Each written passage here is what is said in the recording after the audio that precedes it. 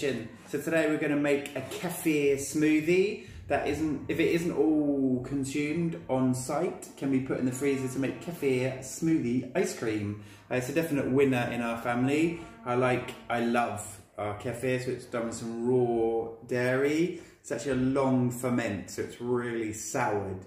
So I'd enjoy that, but the rest of the family wouldn't necessarily.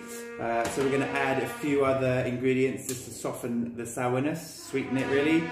Anyone with children realise that they love bananas, but actually they only ever love really half a banana. So you end up with like half bananas all over the show. So what I do is peel them, the remaining half, remaining quarter, and freeze them for a day, such as this.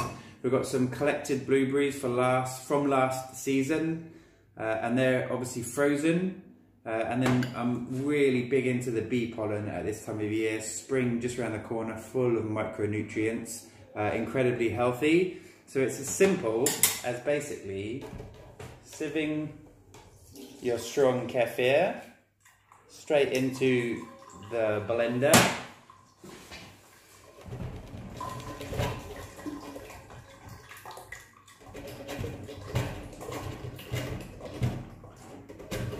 Get that all done, job's a good one. And then we're going to just put all 3 bits of the banana in. I'm actually going to do all the blueberries, and then a generous bee pollen.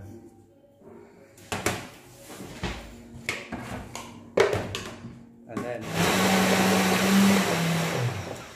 it actually has an ice cream setting, so we had so much frozen fruit in there, you'll see.